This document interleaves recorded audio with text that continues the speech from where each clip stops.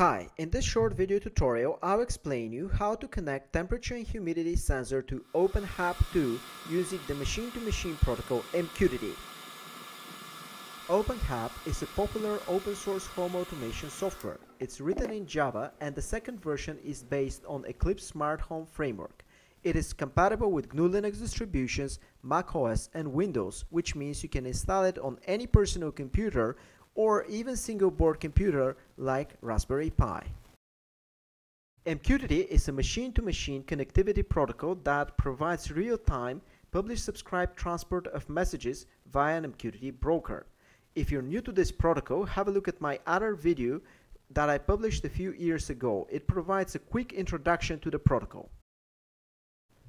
In this video tutorial, I'll be using ANAVI Thermometer. It is an ESP8266 powered open source Wi-Fi development board with built-in temperature and humidity sensor DHT22. The board has been designed by me using the open source software KiCad.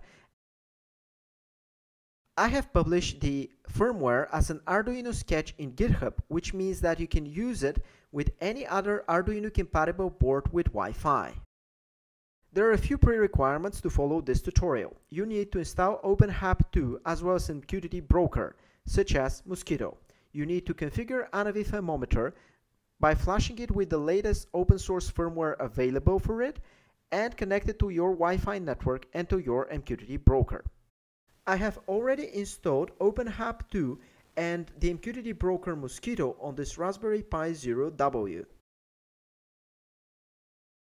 Open the web interface of OpenHAB 2 and click on Paper UI. After that, select Add-ons and go to Bindings. Find the MQTT binding and click Install. The second step is to configure an MQTT broker. Go to Configuration, click Things, then click Add a thing and select MQTT broker. Input the IP address of the broker as well as its port. We need to install the JavaScript Transformation add-on, which will help us to display the data that we receive from the sensor. Go to Add-ons, select Transformation, and then click Install on the JavaScript Transformation. Now comes a little bit tricky part because we will be using the terminal. I have developed a couple of JavaScript files which will be used by the JavaScript Transformation that we have just installed. Open a terminal and log in remotely to the Raspberry Pi via SSH. After that, go to the appropriate directory and download the two JavaScript files from GitHub. Further details and links are available in the description of the video. Although the default firmware of ANAVI Thermometer has been specifically designed for Home Assistant component and OpenHAB supports Home Assistant components, actually, in this tutorial, we will add the sensor as a generic MQTT thing.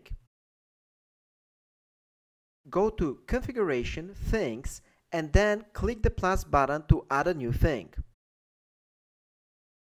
Click the Add Manually button.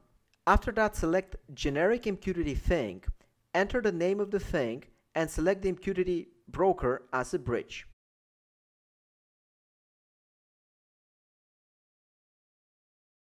The next step is to add channels through Paper UI. We need two channels, one for temperature and another for humidity. They have similar MQTT topics. Each MQTT topic starts with a workgroup, which is a variable that is configured at the initial setup of ANAVI Thermometer, followed by machine ID. The machine ID is an MD5 hash, which is a unique representation of the device. You can obtain the machine ID during the initial setup of ANAVI Thermometer, or if you have a look at the serial output as soon as you boot ANAVI Thermometer. For each channel, we have to set a label and a transformation. The transformation is defined by the files that we have downloaded from GitHub on the previous step. Finally, we have to link the channels to an item that is going to be shown in the control panel. Now it's time for quality assurance. Let's give it a test. ANAVI Thermometer should appear in the control panel of Paper UI of OpenHAB 2. Using a hair dryer, I'm going to increase the temperature and decrease the humidity.